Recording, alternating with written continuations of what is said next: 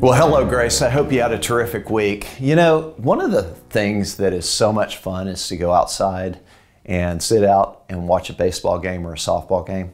Our spring sports are doing really well, and no matter where your kids are in elementary, middle school, or high school, you should come out and watch the Cougars softball team and baseball team play. It's a lot of fun, and I think you'd have a great time. Come cheer on our Cougars. The annual Rhett Review from the Cougarettes is tomorrow night at 7:30 p.m.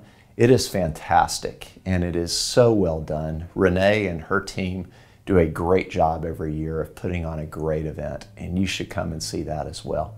Grace Summer Camp registration is now open. We've got everything from academics to athletics to fine arts covered. We will keep your kids occupied all summer long, and isn't that what we're all about? So I know you would love it. It's a great opportunity to continue teaching Jesus to your kids all summer long. So please check that out.